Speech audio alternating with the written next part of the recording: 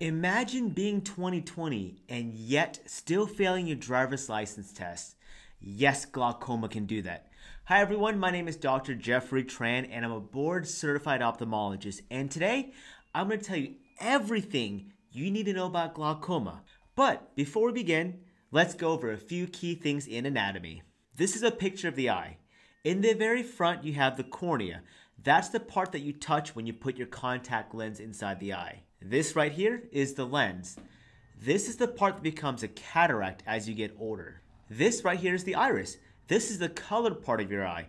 In some people it's brown, in others it's blue. And this is the retina.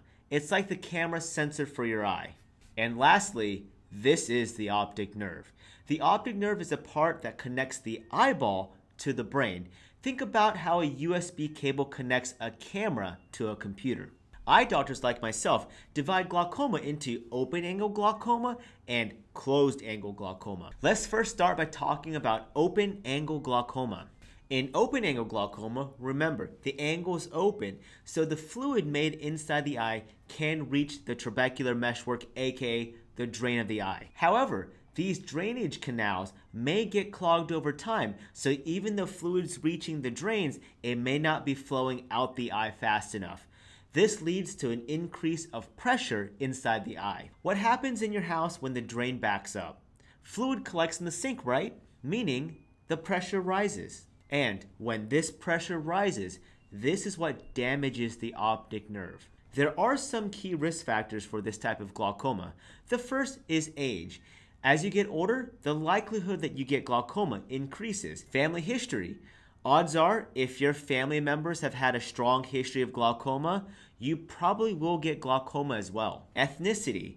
There are certain races that have increased risk of open-angle glaucoma. Specifically, African Americans are at an increased risk of this type of glaucoma. And of course, having high eye pressures is a risk factor for glaucoma. Next, what symptoms can you expect? In early stages of glaucoma, there really isn't any symptoms. In fact, that's why glaucoma is nicknamed the silent thief of sight, because there are no symptoms. However, end-stage glaucoma, though, can lead to significant peripheral vision loss. Take a look at this driving video. Notice how early on that subtle corner of vision loss, that peripheral vision blind spot, can expand over time, and this process can take years, if not decades. However, as that peripheral blind spot gets bigger, it eventually affects the central vision as well.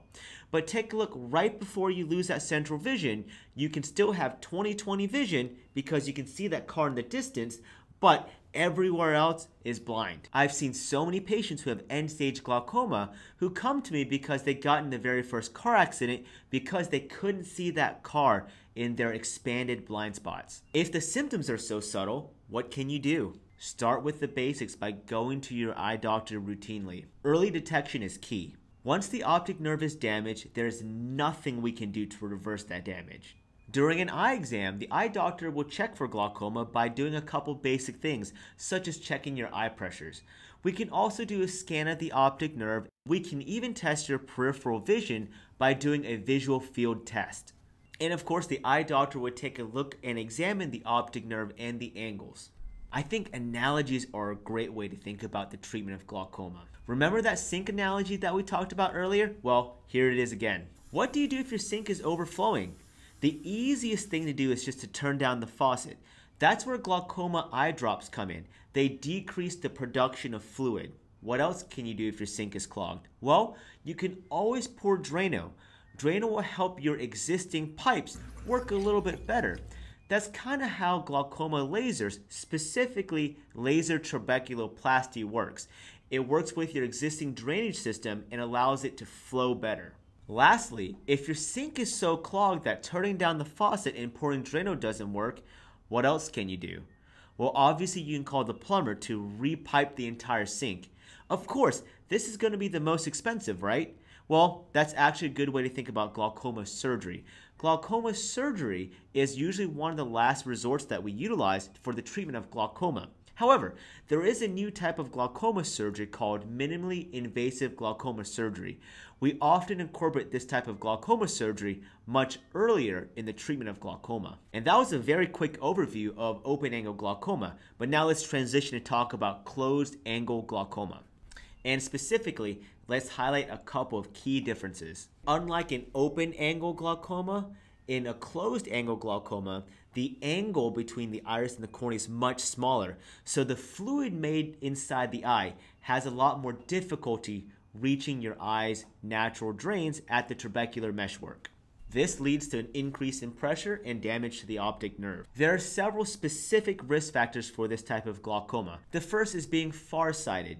If you're farsighted, meaning without glasses, you see very well far away but have difficulty up close, usually that means that your eye is very small.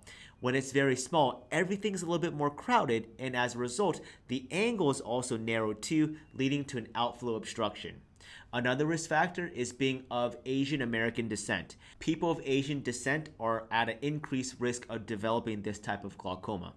Age is also another risk factor for narrow angle glaucoma. The symptoms of closed angle glaucoma are usually different than that of open angle glaucoma. Oftentimes, these symptoms are very rapid and sudden, and it's important to recognize this. The first is severe eye pain. When the angle is closed, the pressure quickly rises and can lead to a variety of symptoms, including severe eye pain. Patients often state it feels like a 10 out of 10 eye pain. Blurred vision. When the pressure quickly rises, the cornea can become swollen, leading to blurred vision. And also you get pretty bad headaches with symptoms of nausea and vomiting as well. However, there are some patients with narrow angle glaucoma who don't have those symptoms. And why is age a risk factor for narrow angle glaucoma? Remember the anatomy? As you get older, the lens becomes more dense and sometimes grows a little bit bigger. As it gets bigger, it pushes the iris forward. When it pushes the iris forward, what happens to the angle? It gets a little bit more narrow. Narrow angle glaucoma is a medical emergency. You need to seek treatment ASAP. That's because the rapid and significant rise in eye pressure can severely damage that optic nerve. If you don't take care of this right away, this can lead to significant permanent vision damage. And how do we diagnose this and how do we take care of this? Well, just like open angle glaucoma, it starts with a physical exam. We take a look at the optic nerve, we look at the angle directly using lenses, and of course, we can do visual field tests and scans of the optic nerve. But the treatment is a little bit different. Primary treatment goal of narrow angle glaucoma is to lower the pressure. So the first thing we do is, of course, utilize eye drops to decrease the production of fluid inside the eye. And similar to open angle glaucoma, in narrow angle glaucoma, we also use glaucoma laser. But this laser is a little bit different. This glaucoma laser is called a laser peripheral iridotomy, which means that you're making a small opening in the peripheral iris. This is important because it creates a bypass channel so that fluid made in the back of the eye can quickly reach the angle. And of course, in some cases, you do need to proceed to surgery, including glaucoma surgery to help lower the pressure.